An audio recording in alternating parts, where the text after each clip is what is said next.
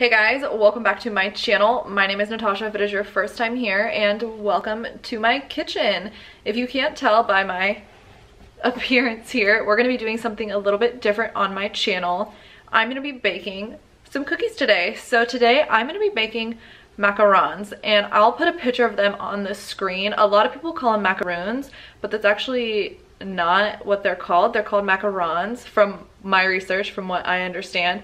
And they are this really pretty, they come in all different colors, French cookie. So it's basically two cookies sandwiched with some frosting in between, and it's like crispy and chewy, and they're delicious. They're one of my favorite cookies, but I've never made them before because from what I know and from what I've seen on like YouTube and what I've read, they're pretty hard to make, and they are very low ingredient. I think there's only like 4 or 5 ingredients. But it's like the process of the recipe is really hard because you have to like make a meringue and you have to like do all these things. So I really wanted to make them. I thought it was the perfect time because Thanksgiving is in a few days. So if they're really good, I'll bring them for Thanksgiving. And if they suck, well, I'll just throw them away. But that's what we're doing today. We're gonna make some macarons. So firstly, let me kind of show you like what the ingredients are. So you're gonna need almond flour, powdered sugar or confectioner sugar. It's the same thing, but they have 2 different names. Granulated sugar, and egg whites. So the first thing that I'm gonna do, the first thing that I need to do for the recipe is weigh out all of my dry ingredients and sift my dry ingredients. So I actually bought a food scale from Amazon, just like a cheapo little food scale, because I have literally been on YouTube watching videos for the past like 2 weeks getting ready for this just to figure out how to make it, because it's all in like the technique. And from what I understand, more often than not, they come out better if you get a food scale because you need it to be like really precise in how much ingredients you're using. So I went ahead and got this food scale. So the first thing you need to do is you need to weigh out your powdered sugar and your almond flour and your salt all together, and then you gotta sift them to kind of get out any chunks and I think like aerate it a little bit. So that's what we're gonna do first. I'm gonna try to like flip the camera a little bit because the setup I got now, you can't really like see my counter. So you're gonna go in between seeing my beautiful face and seeing my counter and what I'm doing here. So wish me luck. Thank you guys so much for watching this video, and just keep in store if you want to see whether or not I can nail this recipe. Okay guys, welcome to my kitchen counter. This is about as good as an angle you're gonna get, but that's fine because I am not a pastry chef. I am not a food channel. I will link below some of the videos I watched that were like really amazing and really good quality. This is just me trying to figure out in my kitchen. So first things first, I got my food scale. I'm gonna turn it on and then add my bowl and then zero that out. Okay, so we need to add the almond flour. 112 grams of almond flour.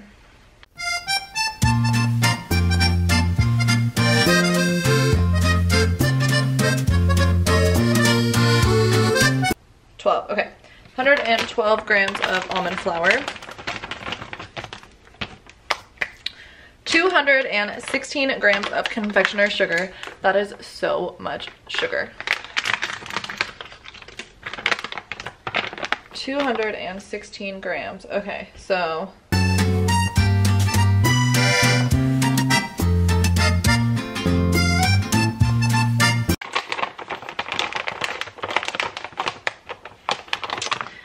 and then 3/4 teaspoons of fine salt.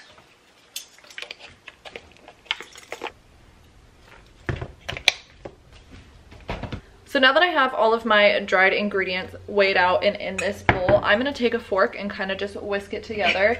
And then I have to go and sift the whole entire bowl of flour. Okay. I wonder if it would be better for me to like scoop it in here.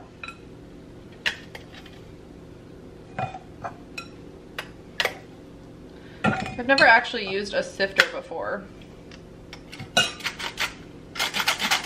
OMG, it looks like snow.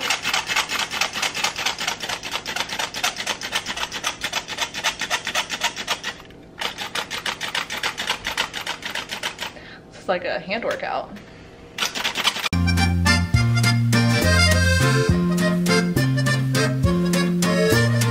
So from what I've seen and I've heard, the reason why you want to sift the flour is because it helps give a really smooth top to these cookies.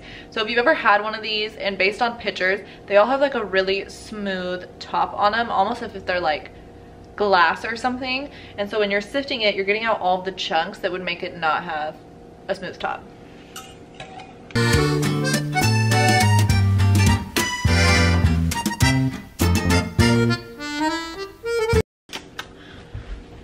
This is exhausting. This is gonna take way longer than I thought it was going to take.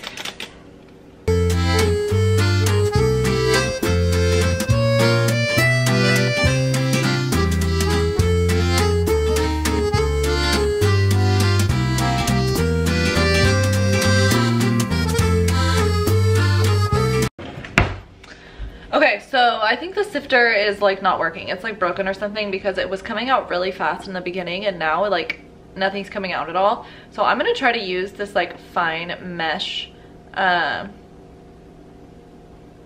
is this called, strainer, or fine mesh strainer, I guess. But I saw in some videos people had like a really big one of these and they were using this to sift. So I'm gonna see if this will work any better than the sifter, because I still have like a lot to go, and based on what my camera's been telling me, I've been doing this for 12 minutes and it's just not cutting it. So I'm gonna try this. This could be dangerous.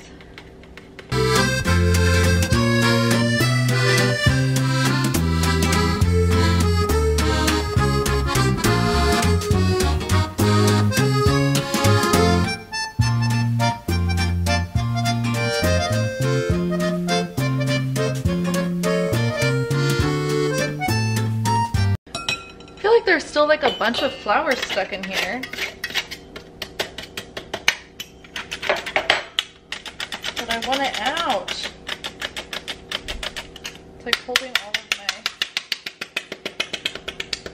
flour hostage. Oh, there we go.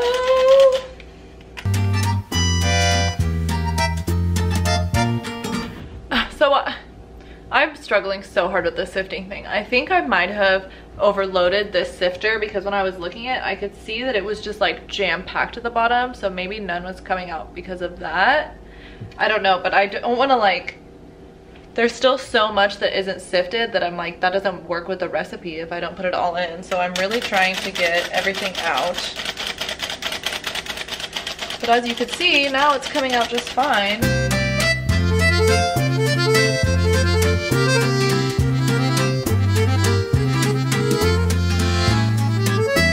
My wrists are literally, like my hands are literally so tired. I don't know how much longer I could do this.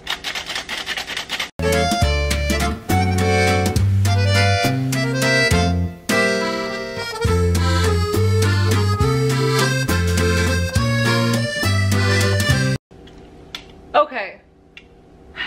Just based on the sifting experience alone, I 100% understand why people say these cookies are like hard to make, because legit took me just 25 minutes to get all of that sifted through. First, because I filled up the sifter too high and it just wasn't going through. Then I tried to use the other one and that wasn't working as good. So then I went back to this one and I figured it out. So this is what is left in the sifter. You see just kind of like those little balls. So based on everything I've read and I've watched, that's completely normal. You'll have like a few chunks that are left over and you don't want to add those in. But let me show you.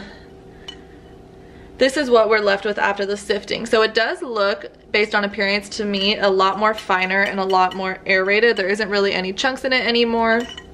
Okay, so I went ahead and cleaned everything out. Now is like the hard part where we have to make the meringue with the eggs and then add everything together and fold it up. So I'm gonna like flip you guys again now that everything's cleaned up, and we're gonna do the eggs. Okay, so the first thing we actually have to do is weigh out some granulated sugar to add to the eggs, and that's what like makes the meringue. So I'm just gonna go back in with my scale and zero out. So we need 58 grams of granulated sugar.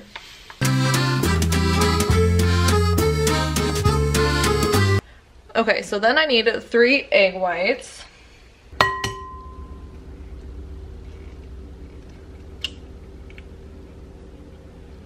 But I'm gonna do like the, you know, the shell trick where you transfer it.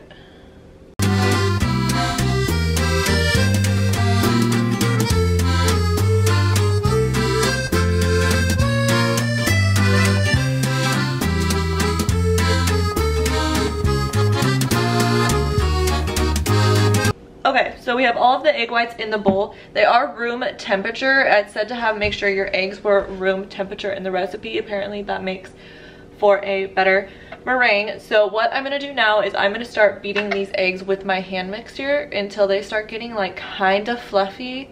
And then you start adding sugar like a little bit by a little bit until you get your meringue. And apparently when the meringue is done, you should be able to like flip the bowl over and none of it come out. So that's what we're gonna do. We're gonna start just getting at the eggs.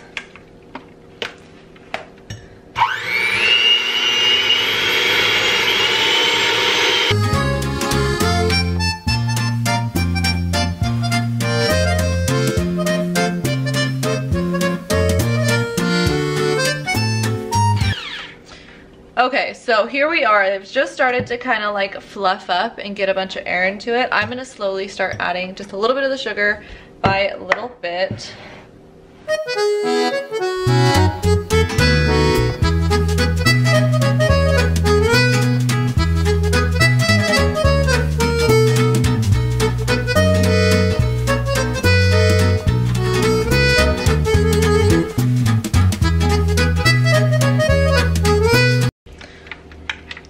Alright, so it's supposed to have stiff peaks.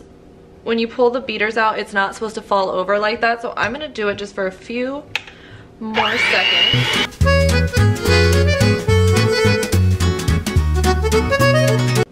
Getting closer.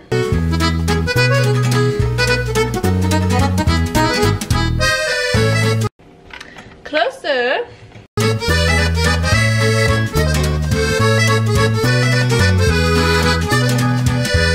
That was pretty good. I think I'm gonna do it for like maybe 10 more seconds and I think it'll be perfect. Do you see that, how they stayed? Ooh, I think we're perfect. Okay, so I think our meringue is, it didn't come out. I think I did it right. Okay, so I was able to flip the bowl over and nothing come out. Now is like the hard part. So I need to add all of these dry ingredients to this meringue and fold it over with this spatula, really like not aggressive but not like too wimpy, until it gets to like the perfect texture. And supposedly the texture it's supposed to get to is gonna be good enough to where when I lift the spoon I can make a figure 8 without the batter breaking. So now I'm gonna add all of the dry mixture. This is also the time for, if you want to add food coloring, add it, but I didn't have any, so we're just going with white, I guess. So how I saw him do it in the video was he added all of this on top evenly. Okay. And then you just start folding it together. Now you want to get it to all mix in, but you don't want to fold it too aggressively because you don't want to beat all of the air out of that meringue.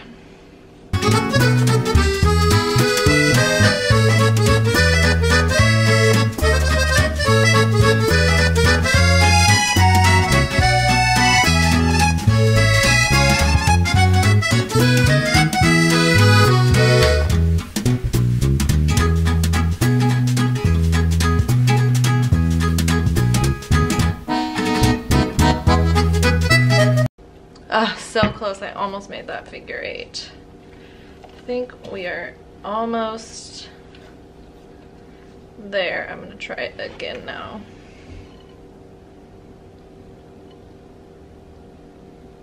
Nope, broke.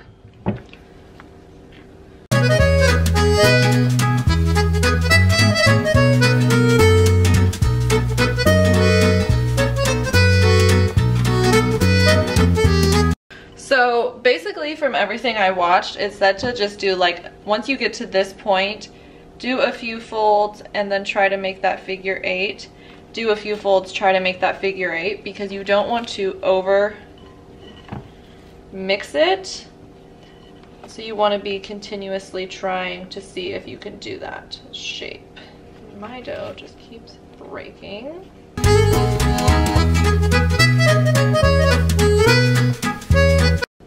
Yeah, okay. So now I'm gonna scoop all of it into this pastry bag, and then we'll be able to like pipe out the cookie shape on the sheet pan.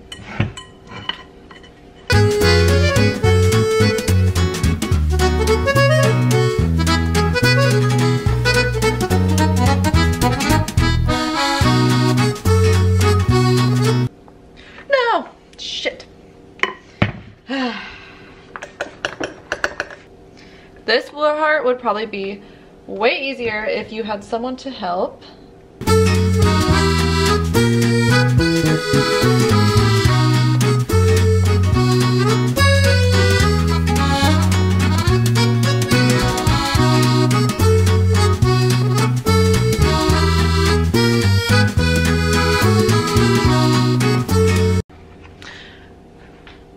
I need to clean up. This is a hot mess right now. Okay, we're back. So I have my baking sheet lined with the silicone mat. Based on everything I've watched, a silicone mat is the best way to get it without having your cookies stick all over it. I have my dough in my pastry bag, and I'm gonna start just kind of like, you know, dolloping it out on the pan.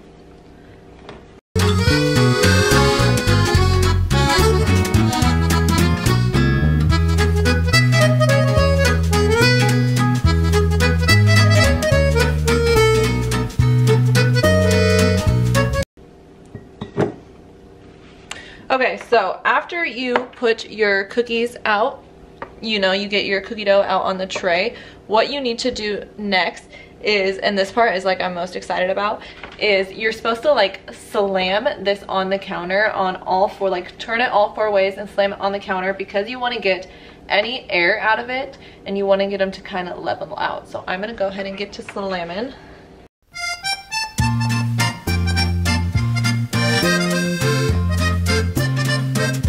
Okay, so now that I have beat these up against the counter and did all that, now you have to let them wait for 30 minutes to an hour just out on the counter until they build, like, they call it a skin over the top. So I should be able to take my finger and rub it over the top and it not affect the dough at all. It should just have like basically like a film. So I'm gonna leave these out on the counter for about an hour. I'm also gonna preheat my oven and I'm gonna clean up everything. So I'm gonna leave these out, I'm gonna clean everything up, and then we'll come back when it's time to put them in the oven. Okay, we're back. It has been 1 hour. It literally turned into a freaking storm outside. Like, it is raining, the wind is blowing super hard, it's like dark and cloudy, so I'm having to use my house lights.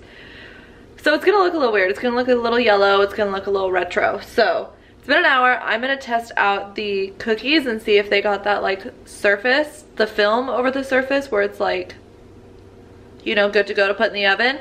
And I have the oven preheated, so you need to have your oven at 275, yeah, you need to have your oven at 275, and then when you put them in the oven, they go in for 16 to 19 minutes, but you're not supposed to open the oven a whole bunch. So I would wait probably that 16 minutes and then open it. So let's check and see if I got the film on it. All right, so here we are, let's, oh yeah, it's totally ready, okay. Into the oven. We're already preheated. Here we go.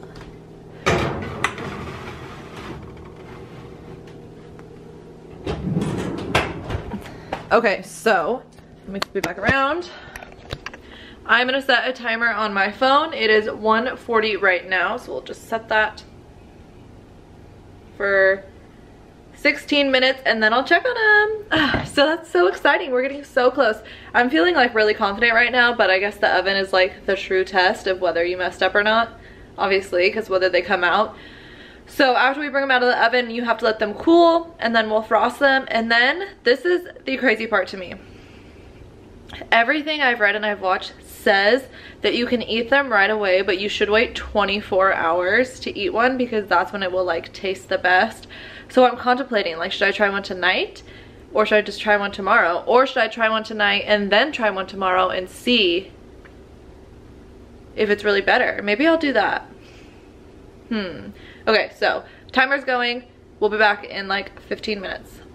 Okay, so I just pulled them out of the oven and I'm a little, I don't want to say I'm disappointed because I don't know yet, but I do know that they don't look right. They don't look how they normally look. They smell really good, but they didn't really rise very much. And so I wonder if maybe I got too much of the air out of it, maybe when I was transferring it to the pastry bag, or who knows what, but they didn't really like rise and lift very much like they're supposed to. So I'm gonna let them cool for like 10 minutes, take them off the tray, move them to a cooling rack, and then we'll like look at them a little bit more up close. So here's what we're left with, all of the shells here, and they just have to cool a little bit more so the frosting doesn't melt, and then I'll frost them and sandwich them. And then we'll see. I mean, I don't think it's a complete fail, but I think I definitely could do better. Okay, so the cookies are completely cooled now. I'm gonna frost them. The weather is so weird today. It is sunny again right now. Like, it is like really sunny right now. Anyways, so the cookies are completely cooled. I'm gonna frost them now. I was going to originally make like a chocolate ganache, but then I was like, I can't deal with 2 disappointments today. Like, if I can't figure out how to make a ganache and my cookies also suck, like, meh. So I just got this frosting just in case. This is Miss Jones. Okay, so I'm gonna take just like a little dollop. Oh, I don't want to use that one first. So I'm just gonna take like a little dollop.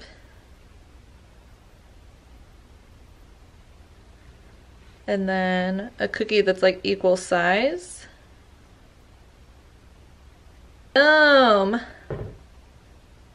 Cute. Okay, I guess I'll have to do this one now. I already picked it up. I'll just fill that hole with frosting.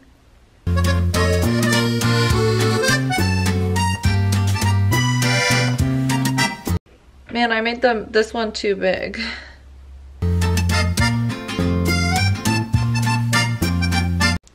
Ooh, that one looks good. That one's the one that looks like most of, besides the back, that's the one that looks most of like what it's supposed to look like.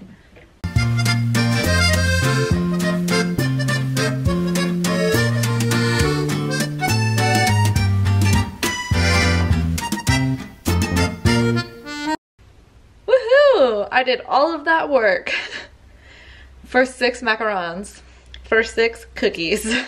Oh my god, I cannot believe I did all of that work for only 6 cookies. Okay, so I have all of my cookies here. 6. That's how much I got from like an all day's job of making these cookies. I am not gonna eat one yet. I'm gonna wait until at least Spencer gets home from work, which is like another hour. I think we'll try one tonight, like we'll split one, and then tomorrow after 24 hours I'll eat another one and I'll see how they are, because they look pretty good for my first try. I am not gonna lie. I'm pretty happy with how they turned out. Do I think I could do way better? Maybe.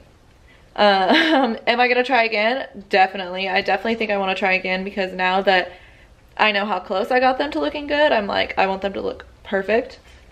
So I'm gonna let these just wait out. It says to put them in an air sealed container and put them in the fridge. So that's what I'm gonna do now until Spencer gets home from work, and then we'll probably try one. But they smell really, really good. They smell like Nilla wafers, you know? Those are like bomb little vanilla cookies. Okay guys, so Spencer just got home and we decided that we're gonna try, oh my god, my camera battery will be dying right now. We have to do this really fast. So we're gonna try one of the cookies right now, and then we'll try one tomorrow to see if it's any better, so.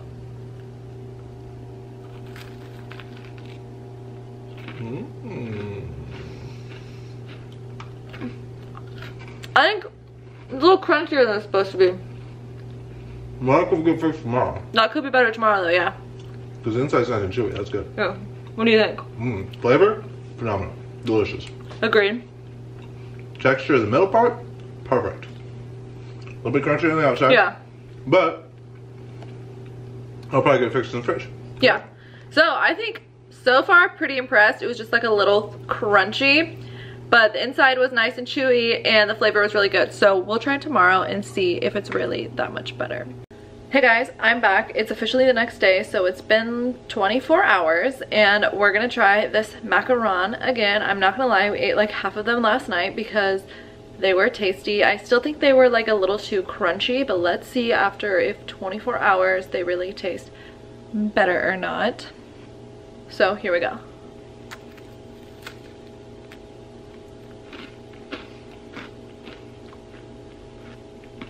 It's not supposed to be crunchy.